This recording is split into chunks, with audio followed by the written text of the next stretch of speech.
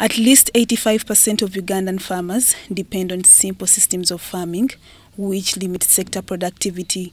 Government and non-state actors are partnering towards mechanization of the agriculture sector. Mechanization helps farmers plant 40 times faster at 1/3 of the cost.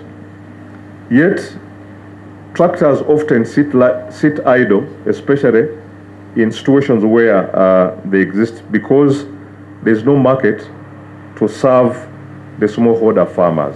Mechanizing the agriculture sector is projected to improve on the country's balance of trade through increasing on exportation of agricultural products. Increase export earnings.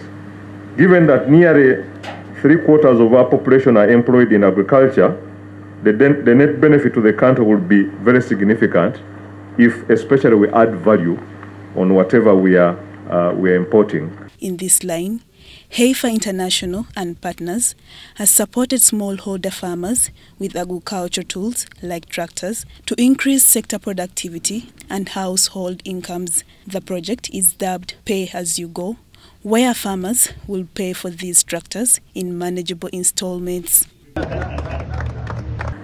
So the pay-as-you-go product, the core of the pay-as-you-go product is really to finance the demand that the farmers are bringing, right?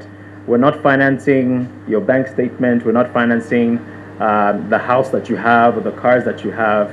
We're financing the demand and the work that you're bringing. Climate change has affected the farmers' yields across the country due to its unpredictability. The adoption of technology and smart farming modules is preserved appropriate for the dynamic demands of the sector. Lydia Chomkama, UBC News.